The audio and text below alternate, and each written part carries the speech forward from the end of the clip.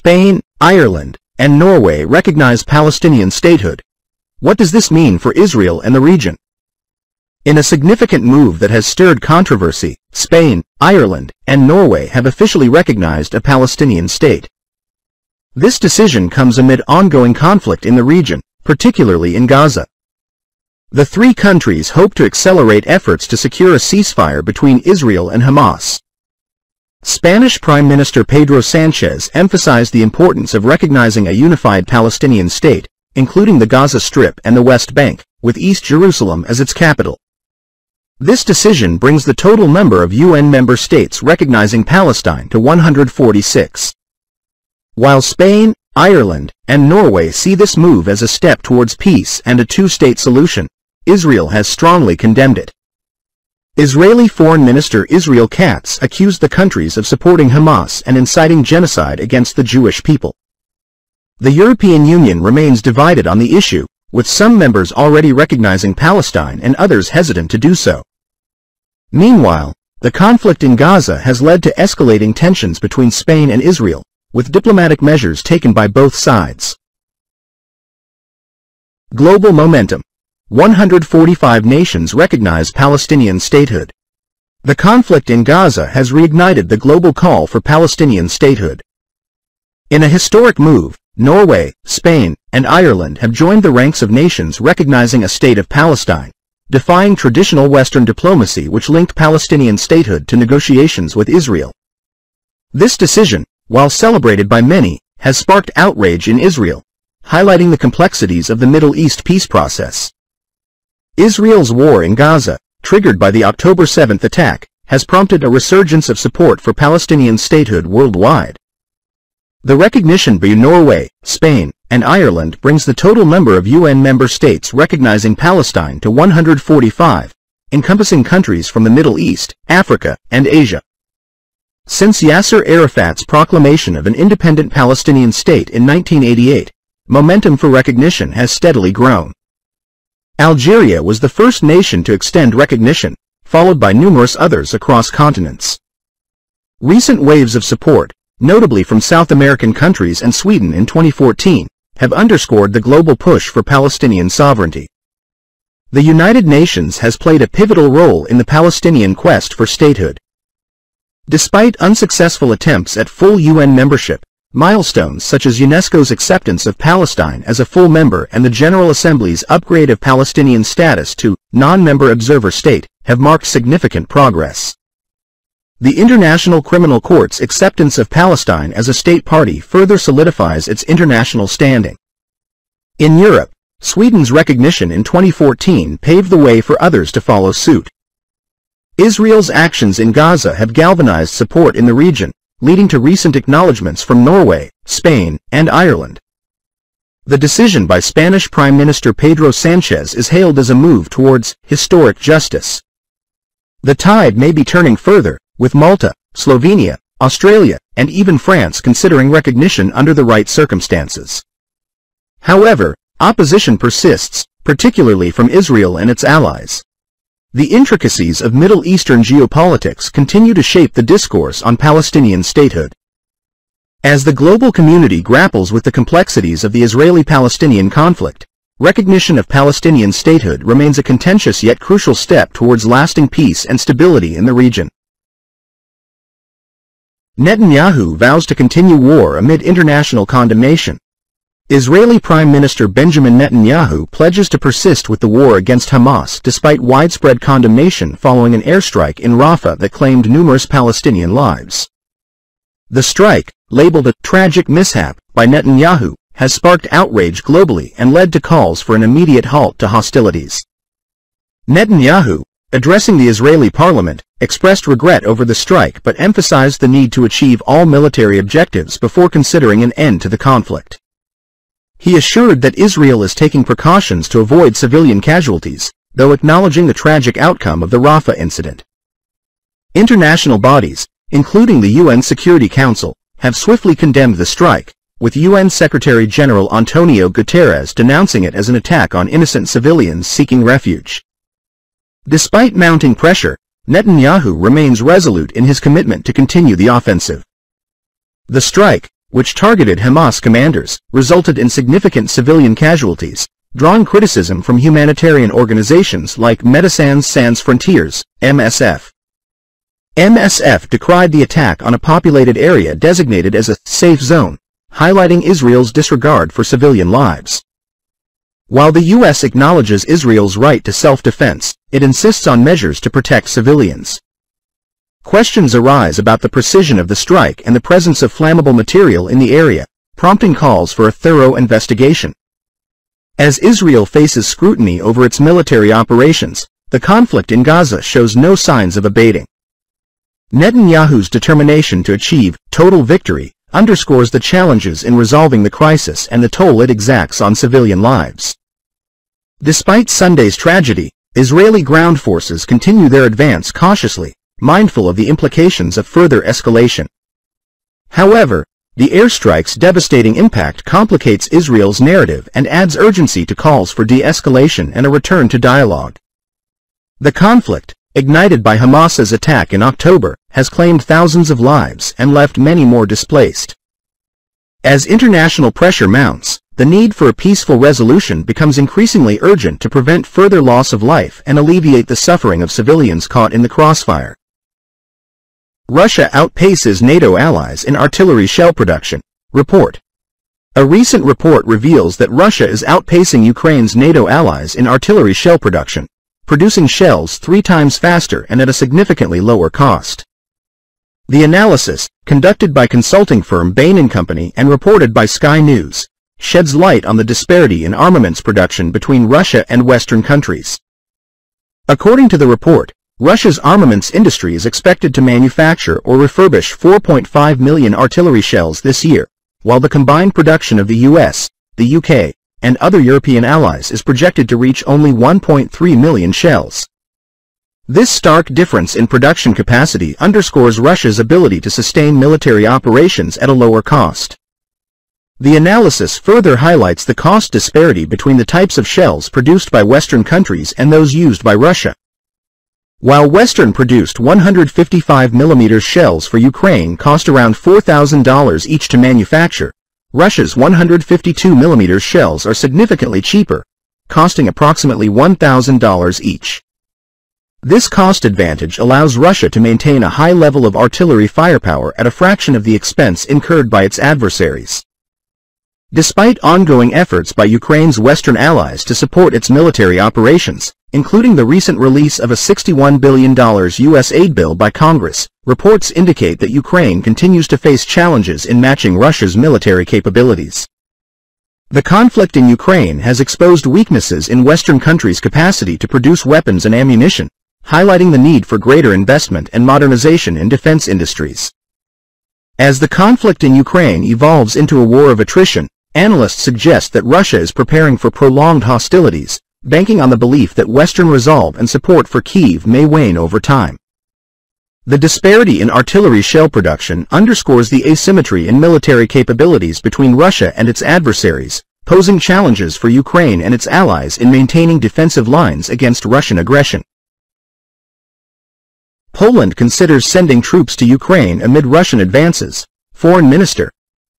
In a bold statement, Polish Foreign Minister Radosław Sikorski suggested that Poland should not rule out sending troops to Ukraine as Kyiv struggles to fend off Russian advances. While Western allies have pledged financial and logistical support to Ukraine, the prospect of deploying soldiers to the conflict zone has been largely dismissed. Sikorski's remarks, published in prominent newspapers including Poland's Gazeta Wyborcza, Italy's La Repubblica, and Spain's El País, underscore Poland's willingness to keep Russian President Putin guessing about its intentions. Although Sikorski did not specify the potential role of Polish troops, his comments signal a willingness to consider direct military involvement.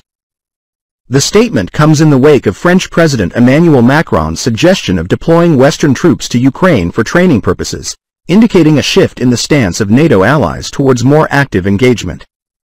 Sikorski himself has previously hinted at the possibility of NATO troop presence in Ukraine, signaling a departure from previous positions.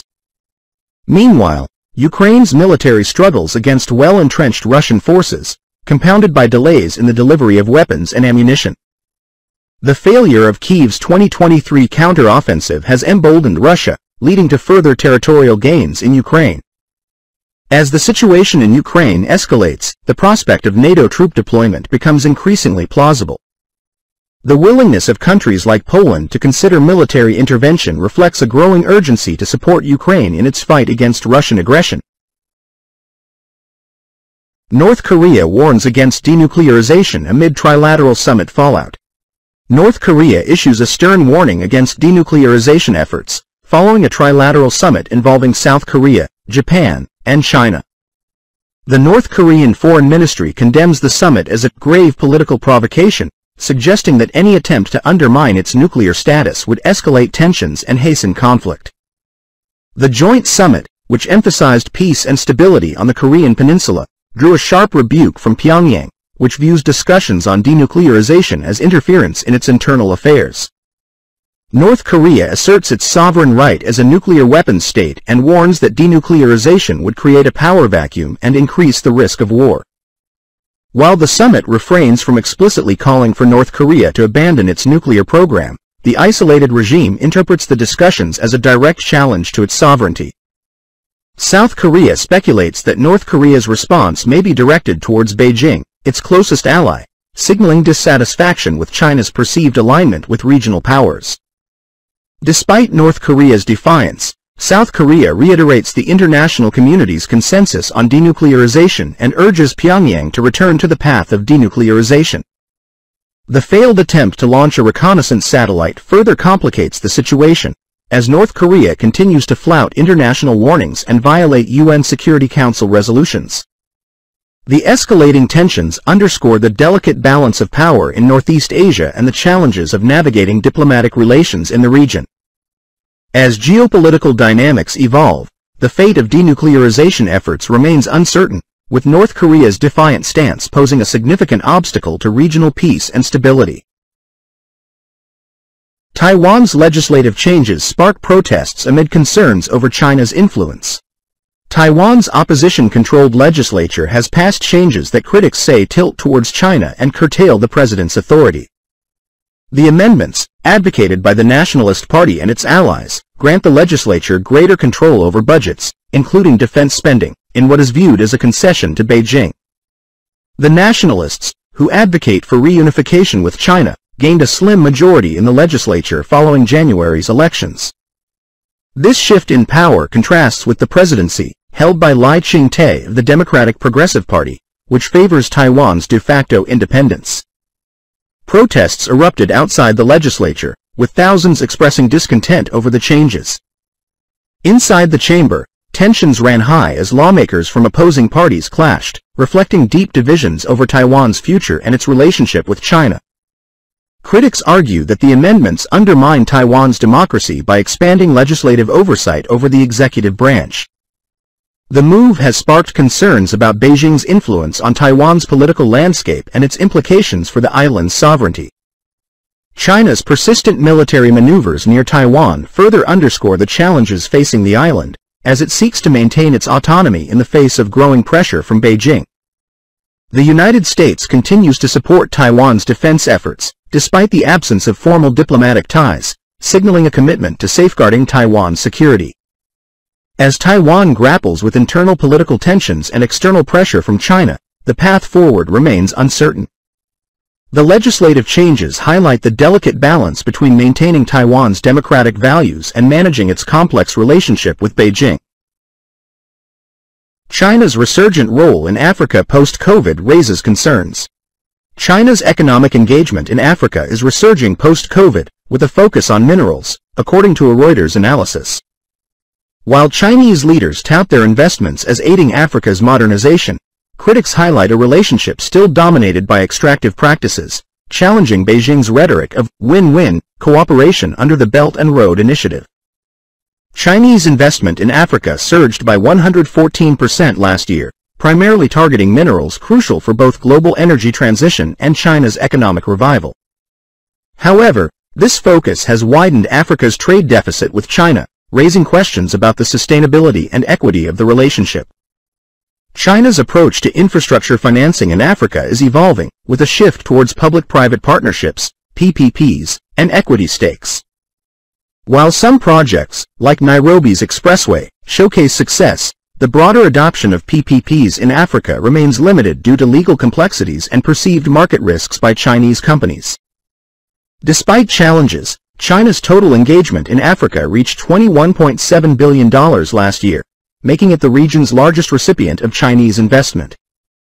However, African leaders are grappling with financing gaps for critical projects, highlighting the need for diversified and sustainable economic partnerships. China's pivot towards trade and investment is evident, with two-way trade hitting a record $282 billion last year. Yet, Africa's trade deficit with China widened, underscoring the imperative for value addition and diversification of exports beyond raw materials. Efforts to bridge this gap, including pledges to support manufacturing and agricultural modernization, face hurdles. Cumbersome regulations hinder African producers' access to the Chinese market, limiting the potential benefits of increased trade. As China doubles down on its engagement in Africa, questions persist about the long-term implications for the continent's development and sovereignty. Balancing economic opportunities with concerns over dependency and resource exploitation remains a key challenge for African policymakers navigating China's expanding footprint.